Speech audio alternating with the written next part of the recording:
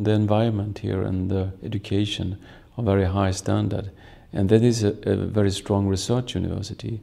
So we are the strongest research university in Sweden, and a very strong and amusing student life.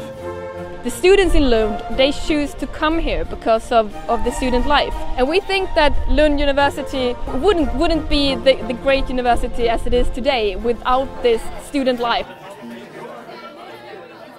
它的国际氛围非常好，你能知道世界各个国家人们不同地区的想法。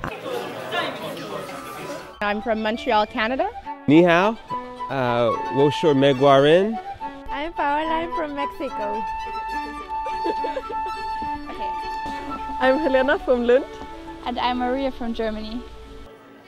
The research in nanoscience and the laboratory at Lund University are among the best in the world. The man they call Mr. Nano, Professor Lars Samuelsson, is a member of the physics department at the Royal Academy and is at the leading edge in the field of nanoscience.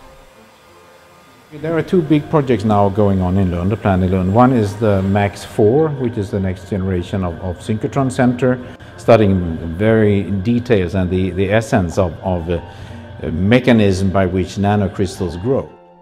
Together with the ESS, the European Spallation Source, which is to be developed over the next 10 years, the university's research centre is one of the most important scientific research facilities in Europe.